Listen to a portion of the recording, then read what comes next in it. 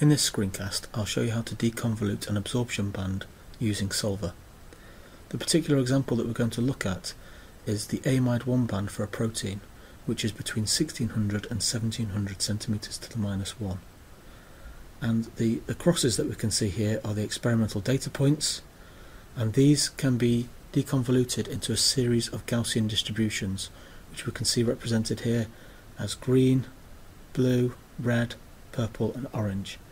And when we sum up each of those Gaussian distributions, we get the overall model, which is represented by the black line, and you can see that that black line goes nicely through the experimental data points. In order to achieve this fit to the data, we need to go through a series of steps. First of all, we'll start with the experimental data, which is just represented by these crosses and a little bit easier to see on this graph. And these data points are simply measured using the experimental method. Next, we say we want to model this as a series of Gaussian distributions. So we have to have formulas and equations that create these numbers and allow us to have this series of different distributions. Final step is to add each of those up to give an overall model, and we can see that there's no fit at all between these at the moment, but this is our initial conditions using a set of dummy values just to generate these curves. In order to get this model to fit to the experimental data, we need to use Solver. So let's look at the spreadsheet and see how we can do that.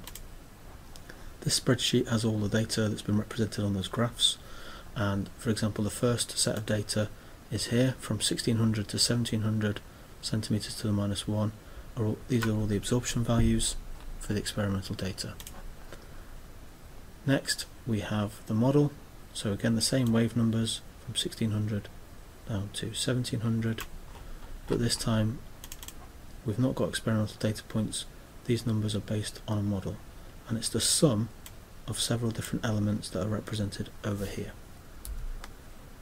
Each of these elements is based on an equation for the Gaussian distribution and is reliant on parameters such as the relative area, which tells us the size of the curve, the standard deviation, which determines the width of the curve, and the peak value, which determines where the peak position of that Gaussian distribution is going to be.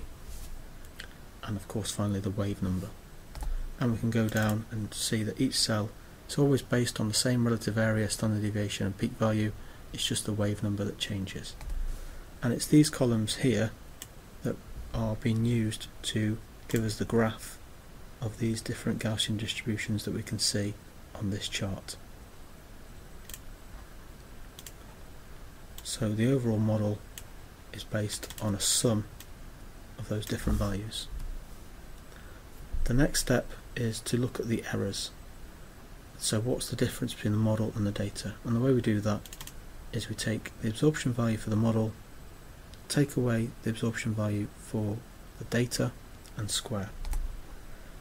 We do that all the way down to 1700 centimeters to minus 1, and then we sum all of those errors up all the way down. Now we've set up the problem, we can use Solver to try and get a fit to the data. The way we do that is that we say we want Solver to minimize the sum of those errors by changing all of these different parameters, the areas of the curves, the widths of the curves and the positions of the curves.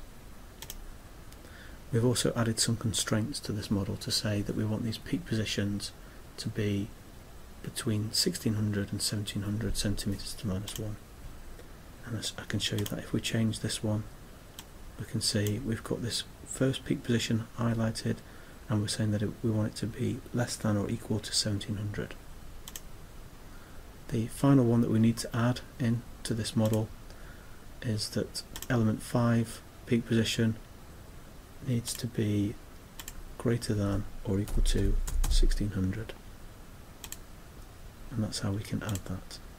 So there it is, it's been added at the bottom there.